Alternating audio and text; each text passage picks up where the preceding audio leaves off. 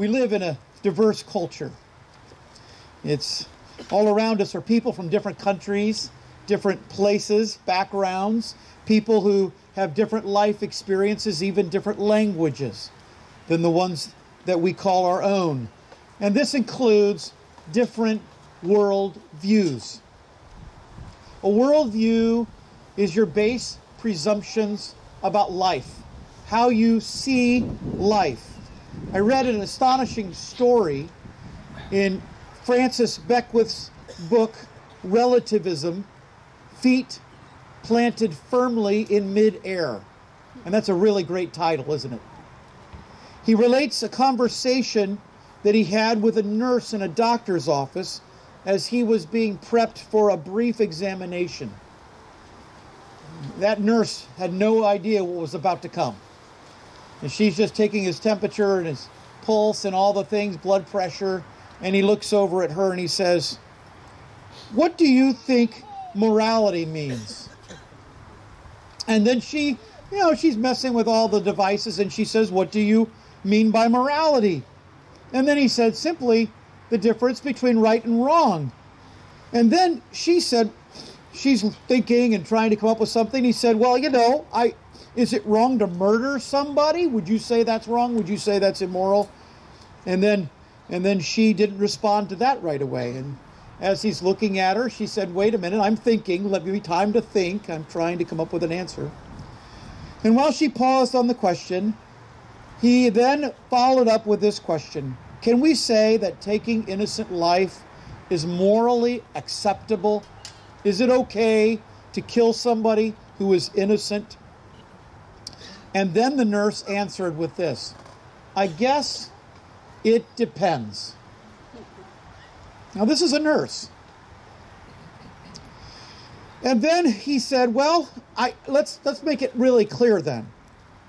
Is it wrong to murder somebody who's innocent just for fun? Would it be okay to murder an innocent child just because you want to have fun? You'd find that fun to do." And now the nurse was a little exasperated. And you can imagine she would be. She was just trying to do her job.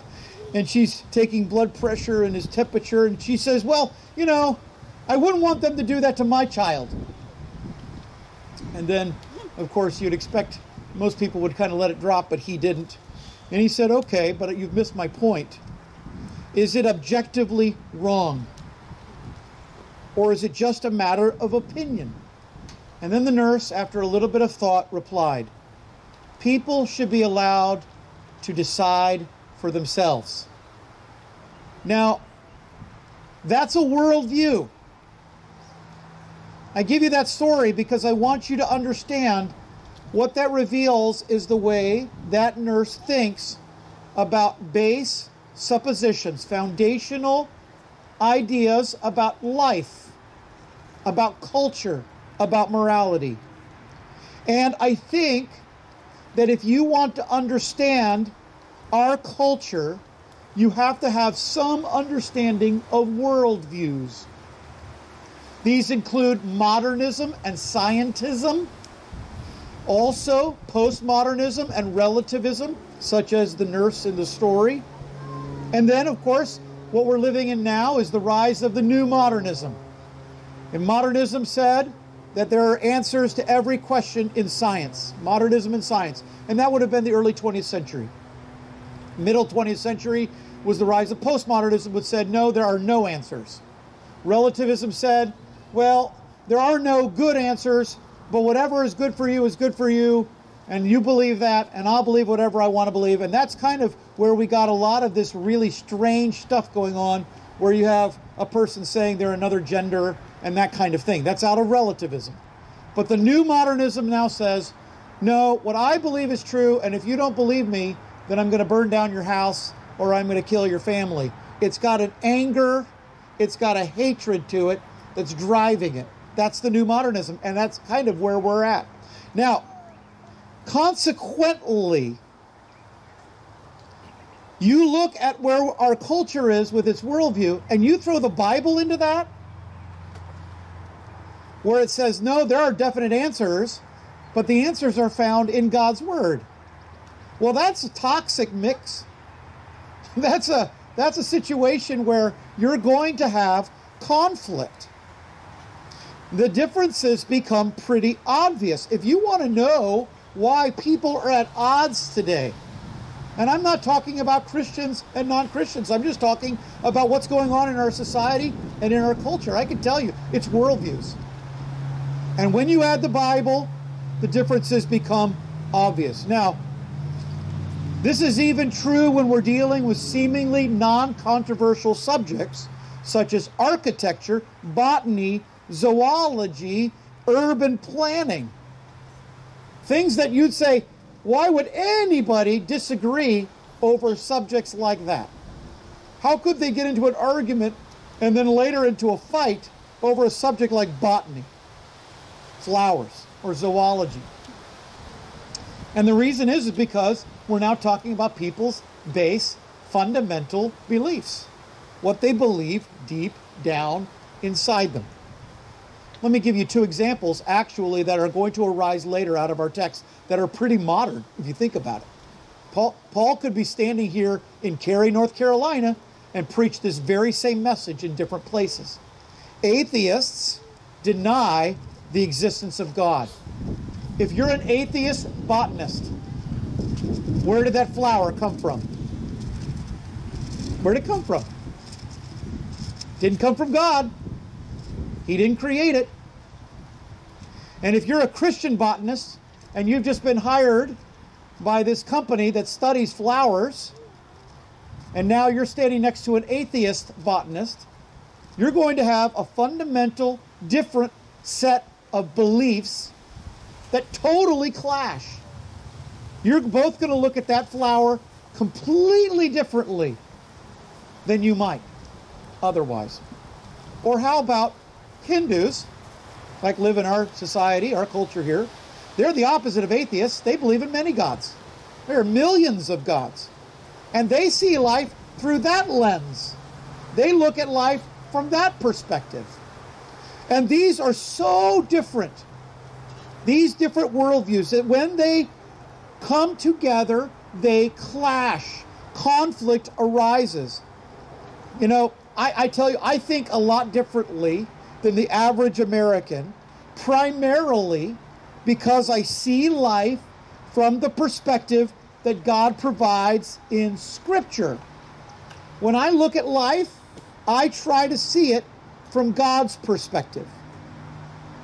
And I think that more and more, as our society leaves traditional Christian values, and more as I hopefully think like God thinks, that gap is widening. It's getting bigger. And the difference in perspective creates opportunities for conflict. Let me just tell you something. The biggest conflict in our culture is not politics, race, or economics. It's not those things. You're seeing some of that played out this weekend in cities across the United States. But it's not those things. The biggest and most significant difference is between the way the Bible presents God, creator, holy, loving, just, etc., and the way the unsaved world thinks about God. That's the thing that's driving this. Friends, do not mistake and take the news at face value. There is an unseen, there is an almost, in many places, unheard of force that's driving the conflict, and his name is Satan. And the conflict, the clash that's going on in our culture is the clash between God and Satan being played out on your TV set and on your internet and anywhere else you can see the news. It's true then what A.W. Tozer wrote. When you think about God, that's the most important thing about you. What you think about when you think about God is really whether or not you're going to have conflict in this world. You know, you can't love and worship God and follow Jesus without there being some conflict. You can't. You just can't really be a disciple of Jesus and hope just to kind of have this sweet, calm, peaceable life, especially how we live now. I think the 70s and 80s, the 60s, by the way, you think what we're going on now, go back and look what was going on in the 60s. is there's a lot of similarities. There were a lot of riots and burning and stuff going on. You go back and read what happened at Kent State, other places. It was before I was born. Stuff going on that was a lot like what's happening today. Our world's seen this before. But I think the 70s and 80s and the relative peace in the 90s and even maybe the early 2000s led many people, Christian people, to be lulled into this sense that we could kind of live in society and be peaceful and happy and calm, and we never really have to talk about our faith because that makes people upset. We can just kind of live out our faith. We can go to church. We can sit under the pines. We can have a great time. Everything's going to be wonderful, and we're all happy, and our children grow up relatively happy. They all middle class, live a kind of nice life, go to Disney World once a year. Everybody's great. And I'm telling you, those days have ended. And don't grieve for them. But those days are over. Walt Disney World, or the Walt Disney Company, Pixar just released a short video where they have now a homosexual character coming out. That's the cartoon. It's supposed to be humorous. And it's evil. It's evil. And the day may come when no Christian will be able to go there anymore. That day may come. And you think, that's radical, Pastor. You're talking, that's crazy talk. Then you're asleep. If you think what I just said is radical, you're asleep. And you don't realize that there's actually conflict going on between God and Satan right here on the ground. Because this is where we live. These fundamental suppositions are in conflict. I think there's a reason why Jesus described discipleship as cross-bearing. That doesn't sound middle class, comfortable, easy. Cross-bearing. Jesus said the world's going to hate you because they hated me first. And I don't think that means we should withdraw from the fight. Fear of danger is no answer to the problem in our culture. Actually, if you were following last week's message, I was saying we should be fearless in the fight. But I'm going to take it one step further. In this text, we find something else going on. Instead of Paul letting the fight come to him, Paul takes the fight to them. Instead of Paul responding fearlessly to conflict, Paul goes further and he initiates the conflict. And you'll see that Paul is like a UFC fighter being dropped into a cage in Athens. And that's why I've entitled this message, Encouraging Conflict with Different Worldviews. That's the title, Encouraging Conflict. Faithful Christians battle against spiritual darkness. That's number one. Paul introduced conflict in Athens. He responded emotionally to the evil that was in the city. Look at verse 16. Paul waited in Athens, and his spirit was stirred in him when he saw the city wholly given to idolatry. Now, Athens was just minding its own business, right? I mean, they're just sitting there going, we're just living our life. We got our idols. We got our art. We got our culture. We got our architecture. And it was a beautiful city.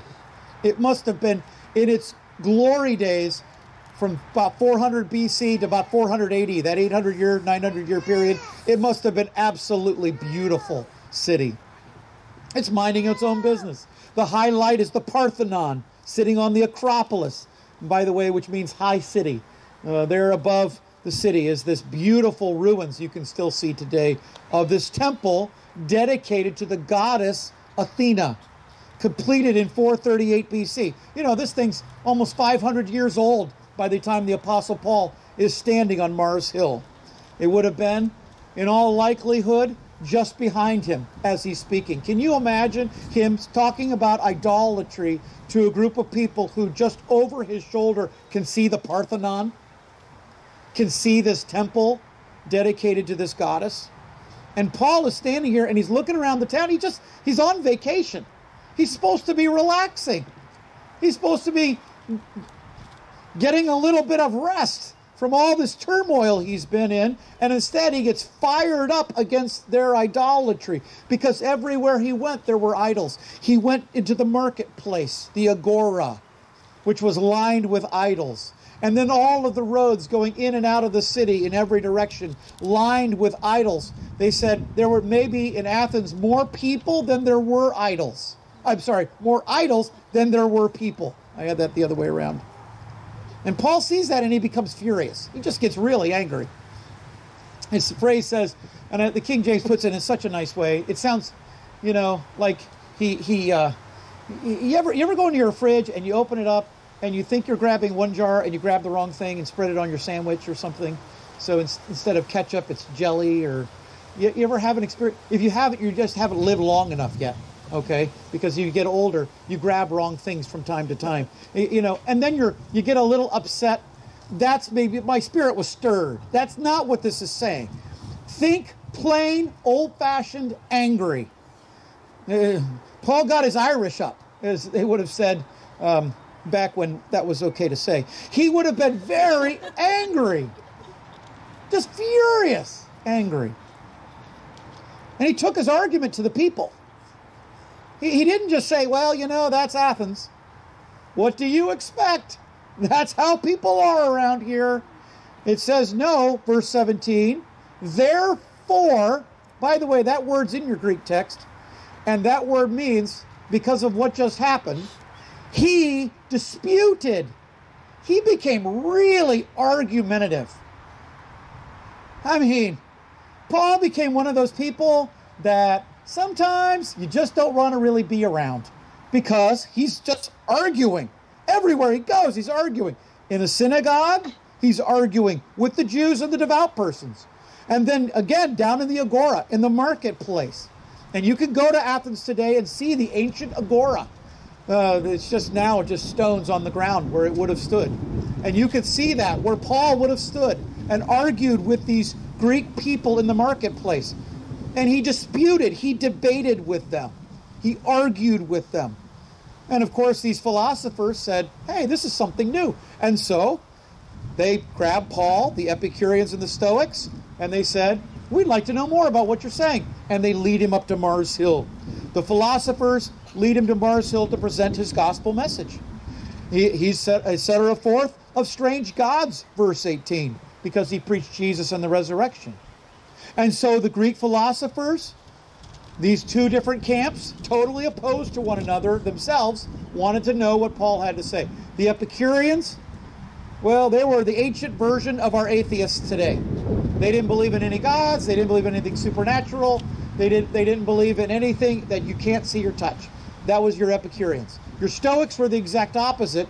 They were the ones who believed in all the gods. So your Epicureans are kind of happy because they're saying, maybe Paul is downplaying all these gods that are in Athens. And the Stoics are saying, we really want to hear what you say. Maybe we've missed one of the gods. Maybe we've overlooked this god. And so he has an audience. They say, we want to learn more about this strange God, this other God, who is Jesus who rose from the dead. And so at that point, the unbelieving pagans said to Paul, explain yourself. Now I'm going to tell you, for a preacher like Paul, that's wonderful news, right? They're saying, okay, tell us what you think. Now I've been in situations like this. And I'm going to tell you, just because they want to hear what you think doesn't mean they're going to be happy after you finish talking. You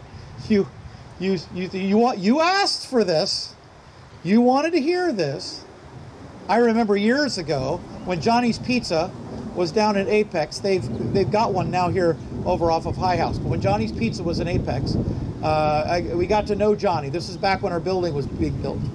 We got to know Johnny and some of his crew and staff there, and I had been going down there for lunch and dinner at different times, and some of you others had been there, and so got to know Johnny and personally.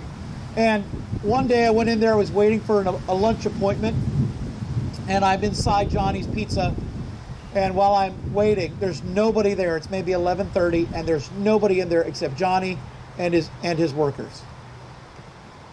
And I start talking to Johnny, how are things going? Tell me, and he's standing behind the counter, and he says, hey, you go to that church, right? You're a pastor. And I said, yes, I am. He said, could you explain to us what you believe? Would you be willing to tell me what you believe? I mean, it was that open. And I said, sure. I would be glad to. And so I began to preach Jesus and the resurrection.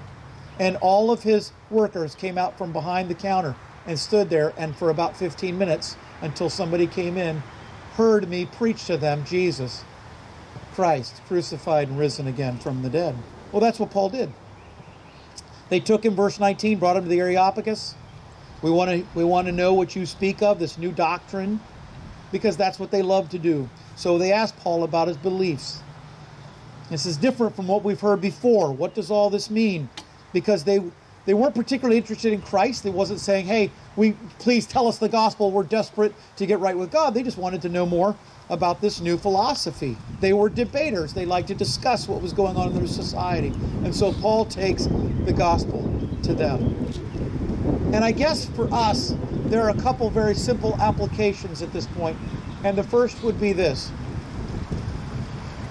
The first application, does it bother you when you see how unsaved people live? Does that really bother you?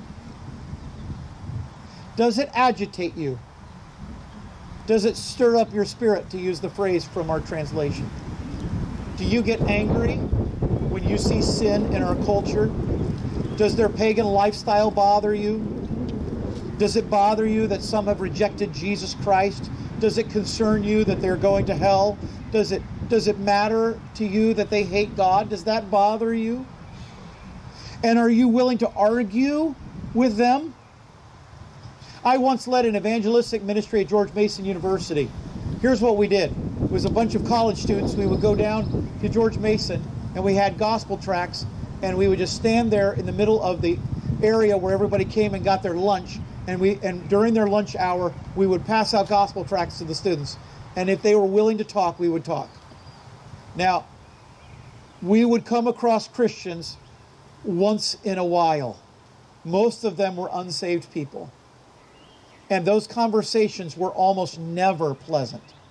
They were very difficult. These students were nice, as you would expect, but they were not willing to hear that they were sinners and guilty before God and needed a salvation in Jesus. And those conversations that I had with them were just very similar to what Paul is doing here. And it makes me wonder, are you willing to initiate conflict? Are you willing to participate in the debate? Will you be argumentative for the gospel? You think about your neighbors and your co-workers, even the parents of some of your children's friends. Will you take and initiate the gospel conversation? You see, that's what we're talking about here. It's not dealing with conflict as it comes to you. I think we've handled that pretty well so far.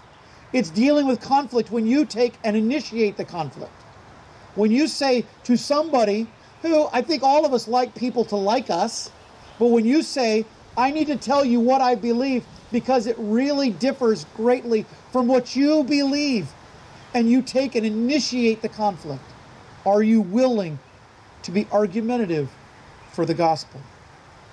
You see, faithful Christians battle spiritual darkness, and they fight with the light of the gospel. That's point number 2.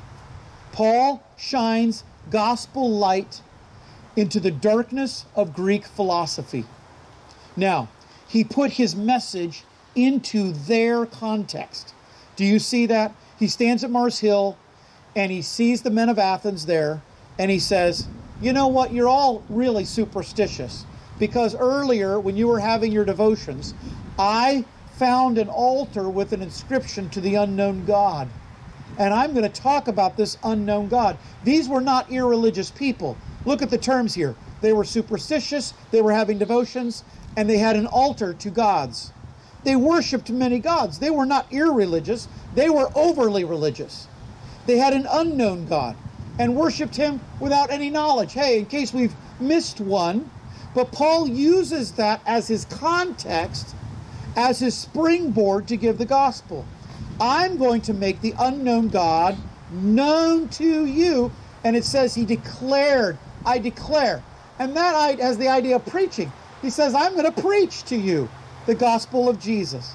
And so he explained to them why God is not worshipped by pagan practices. Look at verse 24.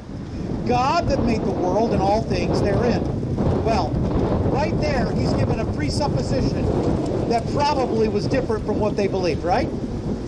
This unknown God that you worship, he made everything in the world. He created all things therein, because he's the Lord of heaven and earth. And he does not dwell in really big temples up on high hills. That's not the God. That's nothing. The God who made all of this, that God, well, he doesn't live in temples. Neither can he even be worshipped with your hands, as though he had anything he needed. Because what does this God do? He gives to everything life, breath, and all things. And he has made of one blood all nations of men to dwell on the face of the earth. He created all of you and has determined the times before appointed, the boundaries of your habitation, so that you would seek the Lord.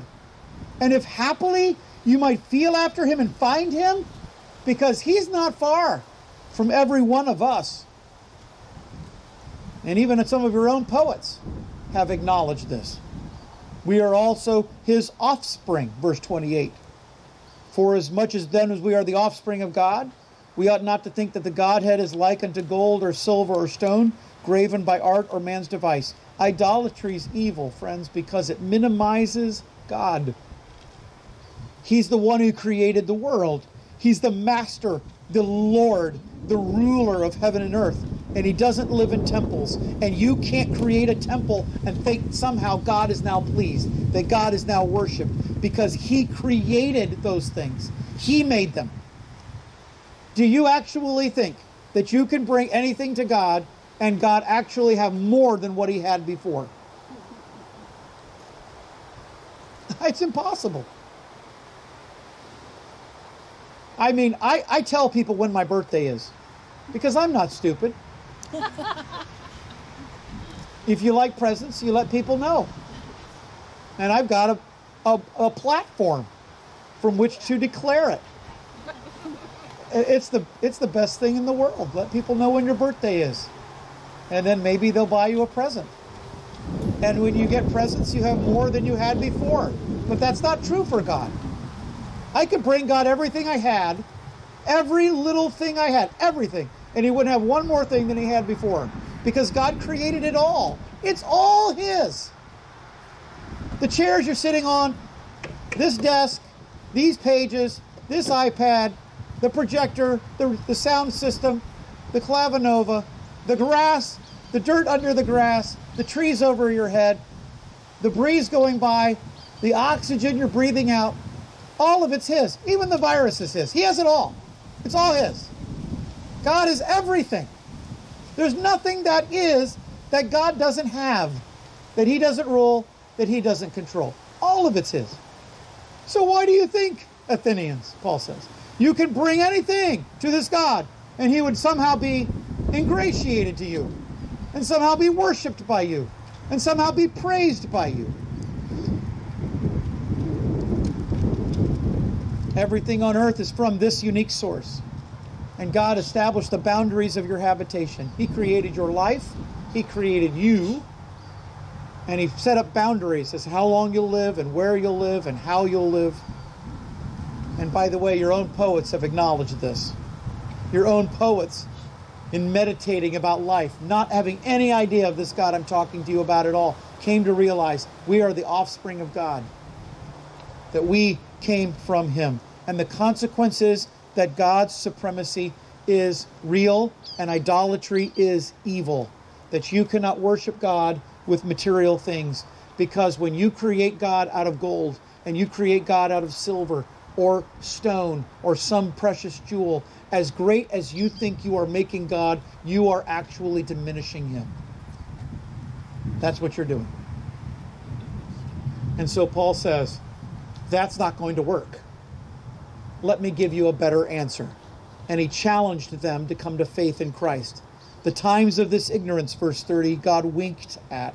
He overlooked. But now right now, God commands all men everywhere to repent, because he has appointed a day in the which he will judge the world in righteousness by that man whom he hath ordained, whereof he has given assurance unto all men, in that he has raised him from the dead.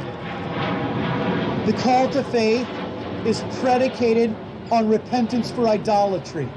Paul calls them to return away from their worship of false gods. This is true repentance. Stop trying to earn God's favor.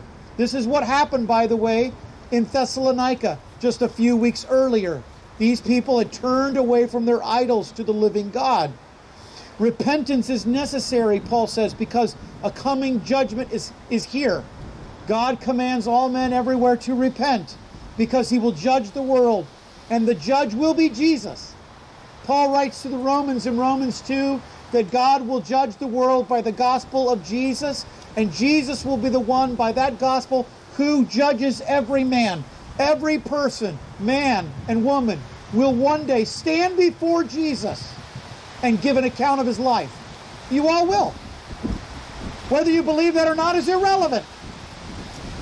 Whether you believe that or not, you're like the fly who didn't believe in your car. It doesn't matter. Every single person will stand before God, before Jesus. And if it's the Bema seat, the judgment seat, where rewards are given, more the better, because you know him as your Savior. If it is the great white throne judgment, all the worse, because he'll condemn you to an eternal hell. But either way, you will stand before the judge. And so Paul says, why not repent of your idols? Turn from your idols to serve the living God. And he says, I'll prove it to you. He rose from the dead. This God rose again. And everybody's listening to Paul. And you can imagine, just like right here, there was all sorts of varied responses. Some of them, verse 32, when they heard the resurrection of the dead, they laughed. They laughed at him. I hope none of you are laughing at this. Maybe you are in your heart. I don't know. But some of them laughed. And others said, well, I don't believe it, but I'd like to hear more. It's kind of interesting, kind of cool story. It's kind of like the little boy who, in the middle of the sermon, goes, I'm not understanding what the preacher's preaching, so I'm going to read Revelation because it's kind of fun. And some of you have done that. I've seen you doing it. Don't lie. I've seen you. Well, you know, preacher's off on some tangent in Ezekiel. I'm just going to read Revelation, hoping maybe you'll get something better out of that. Here you have, I'll listen. And Paul said, fine, and he left. You see, they jeered at him, they mocked at him, they threw out the lip. That's what the word means. They actually sneered at him. Paul, you're foolish, you're an idiot. And others said, we're not believers, but we would like to hear more. But then notice, some of them accepted Jesus. Look at verse 34. Look right down in the text. What is verse 34? Some came and glued themselves to him. And they believed. And among was Dionysius. And by the way, where is Dionysius from? He's an Areopagite. It's possible that Dionysius was not even in the marketplace when Paul was preaching the gospel there. That he was just doing his business at home when they brought Paul up to the Areopagus, up to Mars Hill. He lived in that general vicinity. He hears what's going on. He goes over, hears the gospel, and gets saved. And there's a woman named Damaris. And she comes and gets saved. And they glued. That's what the word clave meant. I can't think of a worse English word that the translators could have picked than the word cleave. Because cleave has two definitions. The first word definition for cleave is to split. And of course the second definition has to be the opposite of split, to glue together. So it either means black or white, up or down. I mean, you just can't get a worse word than the word cleave. But this is what the word they use, but it just means glued. They glued themselves to Paul. They grabbed a hold of him. We want to go with you. We want to hear about this Jesus. We want to follow him. We want to become Christians too. The whole world was lost in the darkness of sin. And the light of the world is Jesus. Now, I've been preaching a short series on Paul's second missionary journey, highlighting the conflicts that arise in every place Paul goes on his mission trips. But it's a false assumption to believe that Paul was always innocent of the conflict. I don't mean he was guilty of some crime, but there are situations with Barnabas, situations in Philippi, Thessalonica, and Berea, where the conflict came to Paul. But in Athens, Paul went looking for conflict. Paul took the fight to them. Will you shine as light in this world, in your community, in your neighborhood? Will you bring the conflict of the gospel to people who do not believe it, so that they can hear the truth that Jesus died and rose again? Will you take it into your office? Will you take it into the public square? And who will be your Dionysius? Who will be your Damaris? There are people who've never heard. They don't know the truth. And you can take the gospel to them. Amen. You can bring the conflict to them. And praise God for it. Let's pray. Father, thank you. Thank you for this passage of Scripture. Help us to be more confrontational in a sweet way, in a gentle way, in a kind way with people who do not believe the gospel. Help us, Lord, to be confrontational but kind. To debate but be kind. And I pray, Father, that out of this we will hear of many in our community who will turn to Jesus because of our gospelizing them. I pray this in his precious name and for his sake. Amen. Good day.